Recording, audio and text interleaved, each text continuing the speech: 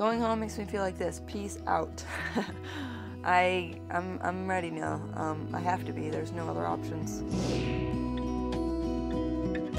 I can't hide in anybody's closet for too long or suitcase before they realize that there's a 6-foot-tall blonde there. So, reality is I don't have any other options, so I feel like I just gotta deal with it. I gotta be grown up. Like any girl, I want to be here to the end, and I want to win, and I want to do Fashion Week and all that fun stuff too. So I'm upset that I'm leaving, but at the same time I feel okay because I know that there's other things going on, and it's not like my career's over. I'm just going probably right into another job right away. But I am sad to leave everybody that I've met, and it feels like even in just the past couple weeks, we've all gotten so much closer because the group's gotten smaller, and we're all really bonding now, like for real.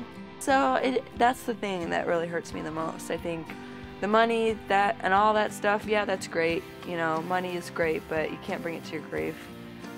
But it's just the people you meet along the way that really are meaningful. Watch Models of the Runway extras at mylifetime.com.